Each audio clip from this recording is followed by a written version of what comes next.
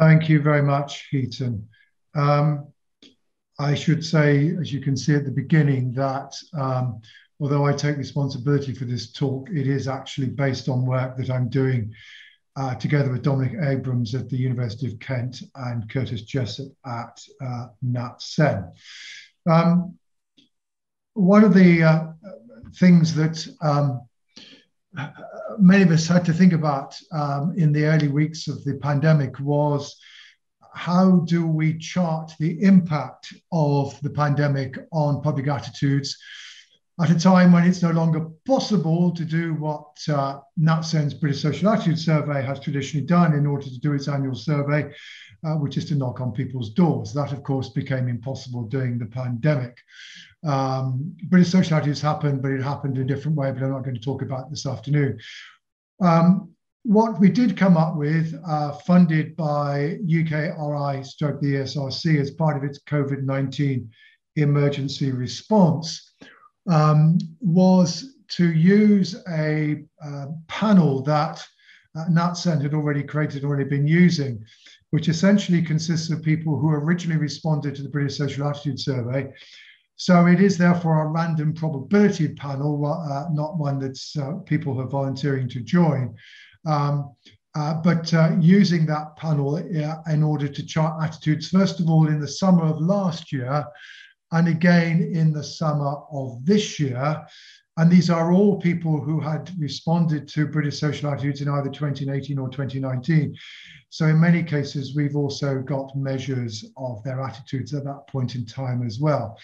But essentially what we're doing, very simple design, apart from that, was basically to ask a very large number of questions, nearly all of which had previously appeared on British social attitudes. So we can address, as it were, that kind of big question that's out there. There's been a lot of elite commentary about how the pandemic potentially represents a reset moment, an opportunity to rethink the way in which society is run and is organized. And we're kind of asking the much more prosaic question, well, but hang on, has the structure of social and political attitudes changed? In particular, I'm going to focus on two questions here. The first is, as we've already said, there's been a lot of talk about inequality during the pandemic, and the feeling that the pandemic unveiled some of the inequalities that exist in the United Kingdom. But does this mean that, so far as the public is concerned, there is now increased recognition of that Britain as being an unequal society and a wish to make it somewhat less unequal? The second thing, certainly, of course, is that the pandemic suddenly meant that a lot of people who probably thought they were in relatively secure jobs suddenly found that they were being furloughed. And therefore, has the exposure to economic uncertainty, particularly the exposure by people who probably thought they would never, ever be dependent on the state, at least during the course of their working lives, has that increased support for welfare provision? And of course, welfare provision has been one of the controversial issues during the course of the pandemic itself. Or is it actually the case that despite all that elite commentary, when we come out of the pandemic, we'll be looking at a society that's very similar in its attitudes to what it was previously, not least because people look and interpret the COVID world through very much the partisan lens that they had beforehand. So let me just walk you through the evidence we have on these two questions. And note that because we're looking at questions that have been asked regularly on British social attitudes, we cannot just address the question of, well, are attitudes now different from what they were in 2018 or 2019, but also ask whether or not the character of attitudes we have now are in some way or another unprecedented as compared with the last 30 or 40 years ago, ever since British social attitudes started in 1983. So exhibit number one in that respect is a question that's asked regularly on British social attitudes, which asks people whether they agree or disagree, whether there's one law for the rich and one for the poor. It's part of a suite of items that we use to measure whether or not people are essentially inclined to be left-wing, concerned about inequality, or right-wing, rather more concerned about creating incentives for entrepreneurs. Now, point one to note, if you look at the two right-hand dots, those are the two of our post-COVID surveys. you will see there has been some increase in the proportion of people who agree with this proposition as compared with the immediate period beforehand. That said, it's still not as high as it was for much of the period when Lady Thatcher and John Major were Prime Minister, because the agreement with this proposition tended to decline during the era of New Labour. So some perhaps sign here of increased recognition, but of course we might say that perhaps this is an item where some people's views got confused with the charge that's made against the Conservatives in the wake of the Dominic Cummings affair, that they think it's one law for them and one law for everybody else. So perhaps we should be looking at another measure. So slightly something more direct. Ordinary people don't get their fair share of the nation's wealth. Something that's not really changed very much over the years. You can see there's a little bit of an uptick, but it's not dramatic, and it's not an uptick that's indicative of a radically different society with a radically different outlook as compared with the last 30 years.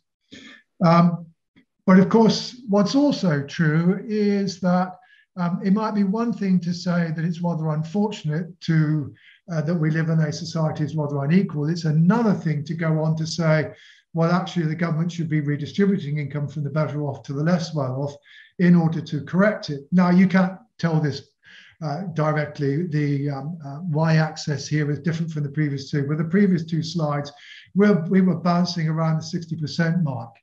Here, we're bouncing around the 40% mark, i.e. point number one is it's always been true that the proportion of people who think the government should be doing something about inequality is less than the proportion of people who seem to recognize a degree of inequality in our society.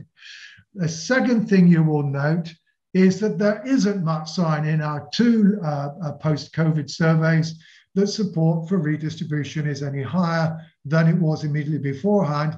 And it's certainly much lower than it was in the days of Lady Thatcher and John Major. So it's not clear here, even if we say there's something, a bit of an increased recognition of inequality, that this is necessarily translate into a public that wants more to be done about it. Now, we can go on and look at this a bit further. There are two or three other items that form part of this left-right scale. So let's now look at it as a scale.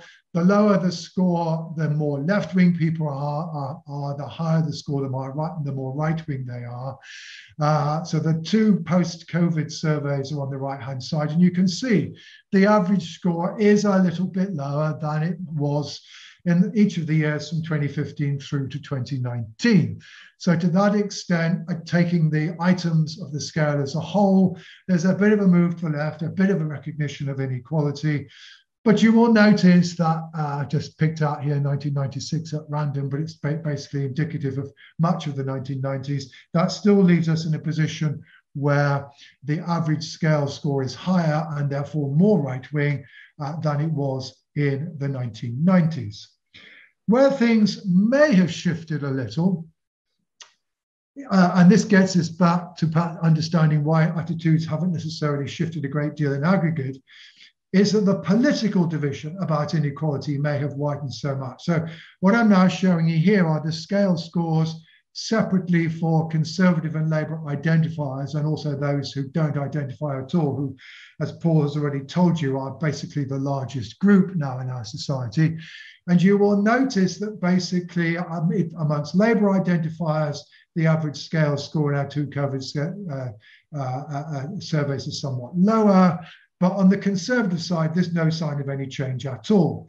And those without any identity, it shifted it as well. So probably the political division has opened somewhat. But here's a reminder that for those who are already fairly strong supporters of a party for whom concern about inequality is not something it's traditionally associated with, they've not really departed from their pre-pandemic view.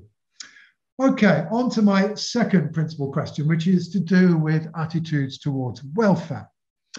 And are we as a society now more supportive of welfare, and particularly supportive for welfare of those of working age than in the past?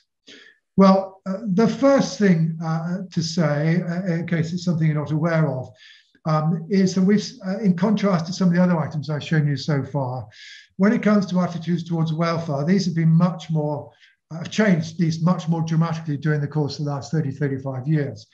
And in particular, there was a dramatic change with the advent of Labour in government, a Labour government that was very much fixed on the idea of welfare to work, a government that criticised the previous Conservative administration for spending as much as it did on welfare rather than trying to use the welfare system to get people in employment.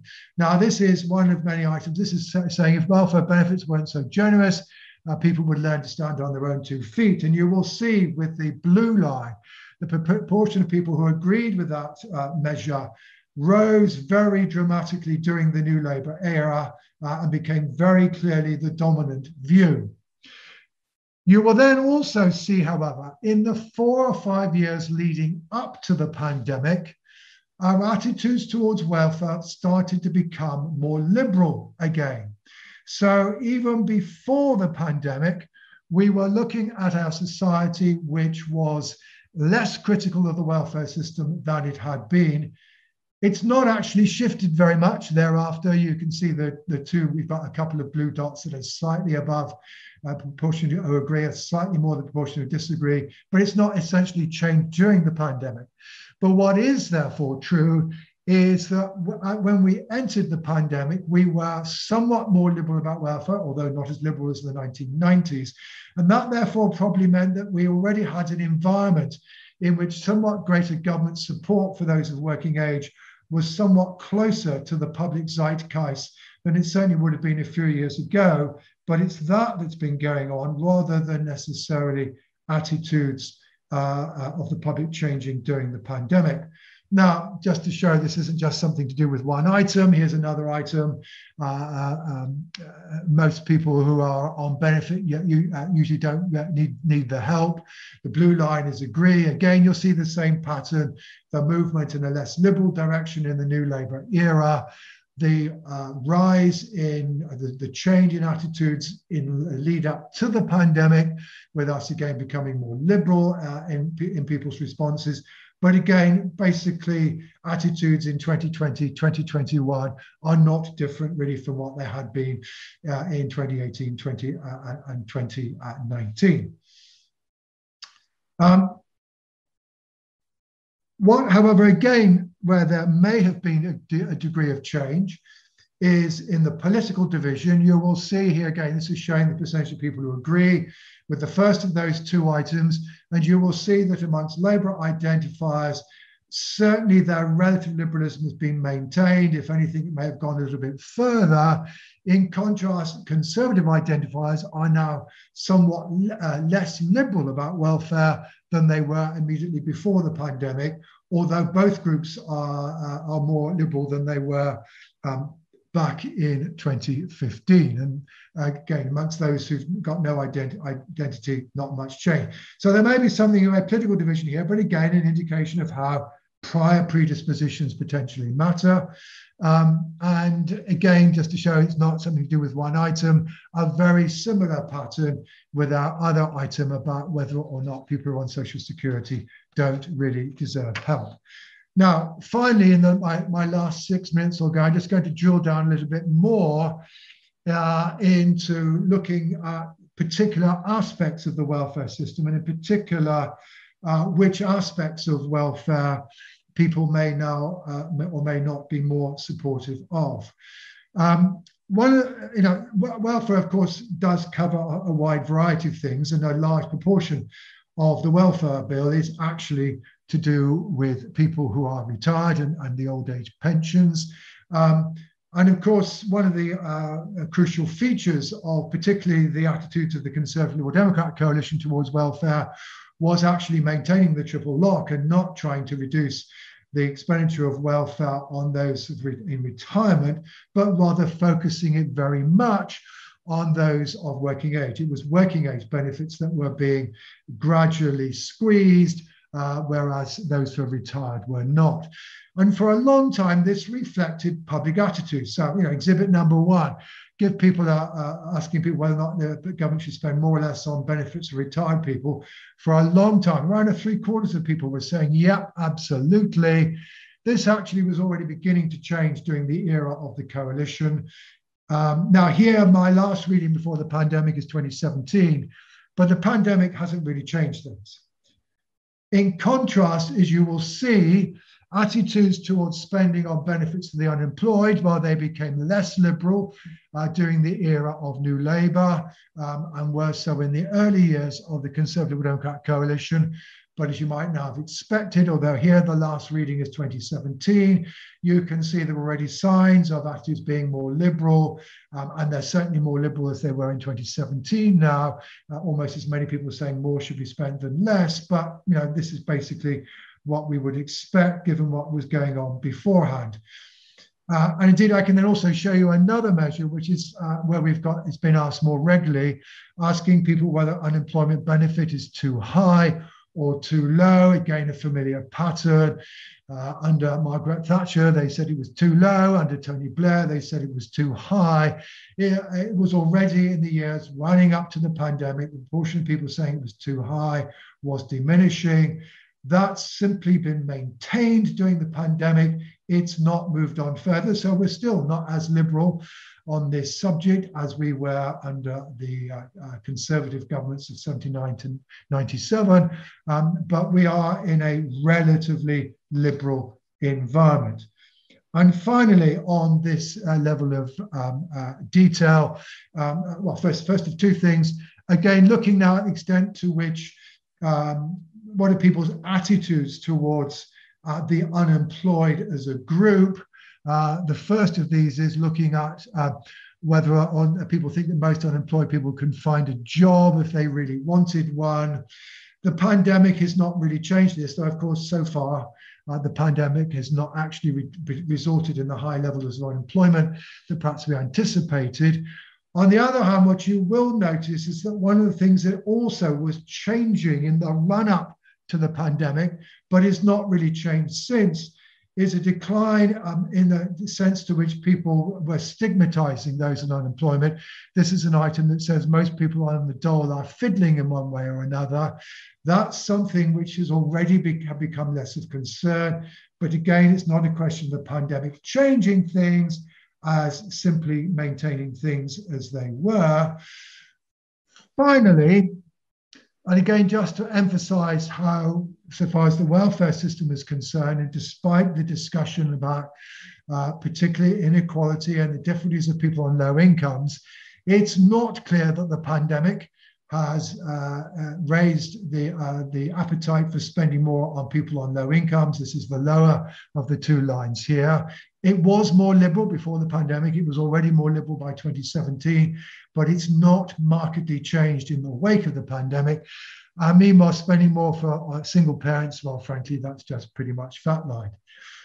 Finally, I've just got time to look at one subject which has been the subject of recent interest because the government has come up with something of a policy on the payment of social care.